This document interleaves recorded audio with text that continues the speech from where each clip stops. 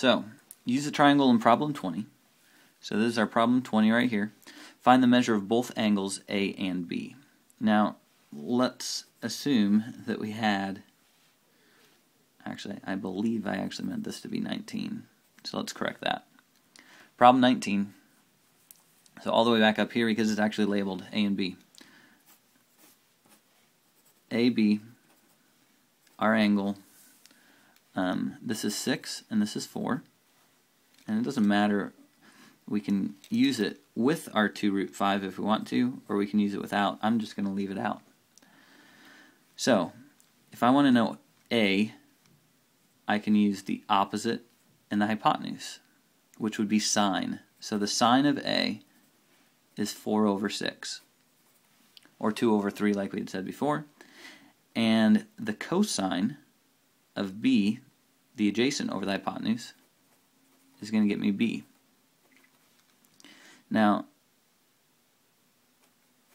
we don't need to do both of these. But how do you get the angle out of the sine is by doing the inverse sine. So inverse sine of the sine of A. It's nice that the inverse function is as straightforward as just saying inverse function. And so you get angle A is the inverse sine, and so you have to hit the second button. I'm going to double check that I'm in degree mode, because I'm using degrees. Sorry. And I'm hitting second and then the sine button of 4 divided by 6. So you get 41.8 degrees. Now, you can just subtract because we know it's a right triangle to find the other one, or we could hit inverse cosine of 4 over 6.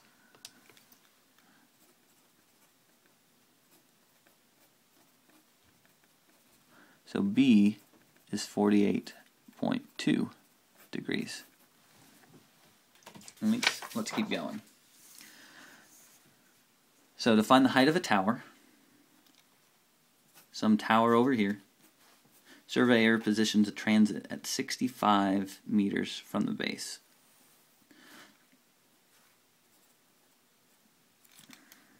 (65 meters) from the base of the tower, measures the angle of elevation. So we're looking up from the ground. This is the angle of elevation, always from the horizontal, 28 degrees. What is the height of the tower? We're looking for H. So we've got opposite, adjacent to this angle, and so I'm going to say the tangent because it was opposite and adjacent. So tangent of 28 is H over 65. To solve this, to get H by itself, we've got to multiply both sides by 65. Cancels that out. Times 65. So H is equal to 65 times the tangent of 28. 65 times the tangent of 28, making sure you're in degree mode. The H is the nearest meter. So 34.56 would be 35 meters tall. Ladder leaning against a wall makes an angle of 78 degrees with the ground. So we've got a ladder, same kind of deal, but it's pretty steep, 78 degrees making with the ground. The foot of the ladder is 5 feet away from the building to the nearest tenth of a foot. How long is the ladder?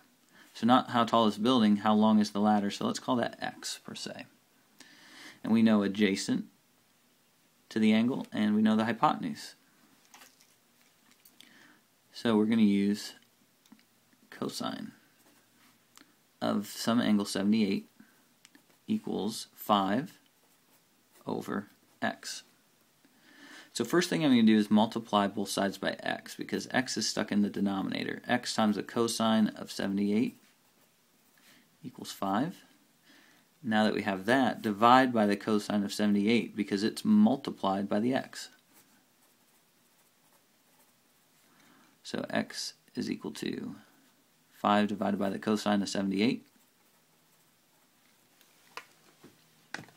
5 divided by the cosine of 78 is 24.04.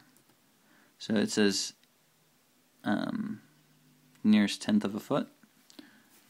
How long is the ladder? 24.0 feet. All right.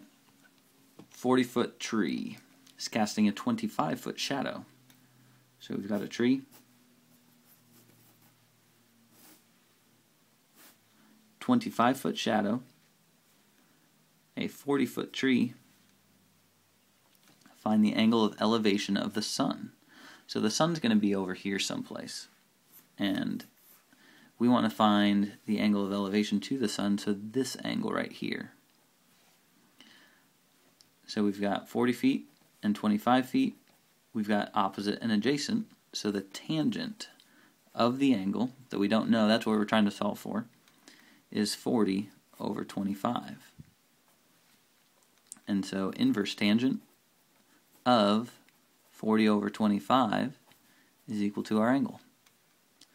So, inverse tangent. Hit the second button first. And so your angle is 9.1 degrees. Sorry, that's not correct. I typed in 44. So, actually doing 40. We get a much better angle, which makes much more sense. 57.99. So to the nearest tenth, the 9 is going to round that up to 58.0 degrees. So we'll move on to solving the triangles next.